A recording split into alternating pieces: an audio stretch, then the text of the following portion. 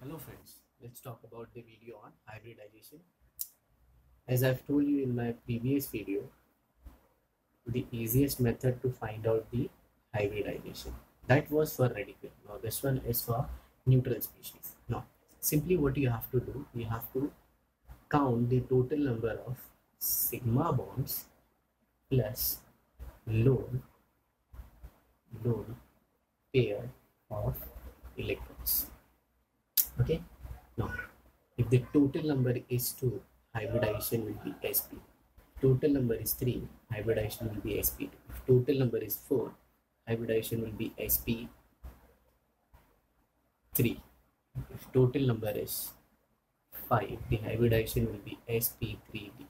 If it is 6, sp3d2, and if it is 7, sp3d3.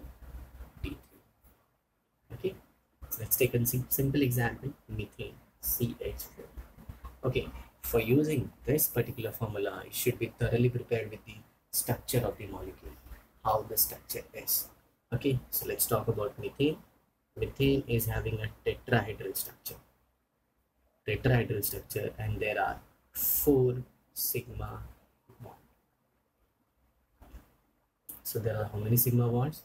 4 sigma bonds.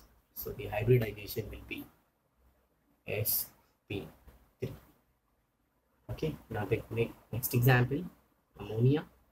Okay, nitrogen is having 5 electrons in its outermost shell.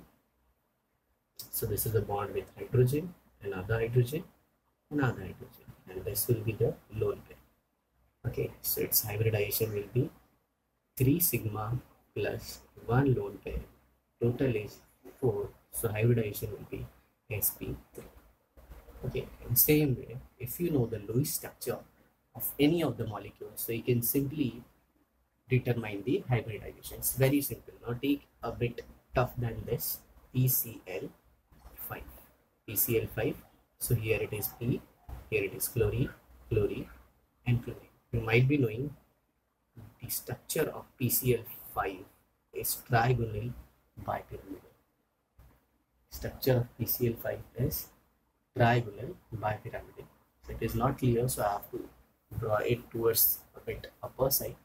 Okay, so I just draw it here, or this side you can say PCl5.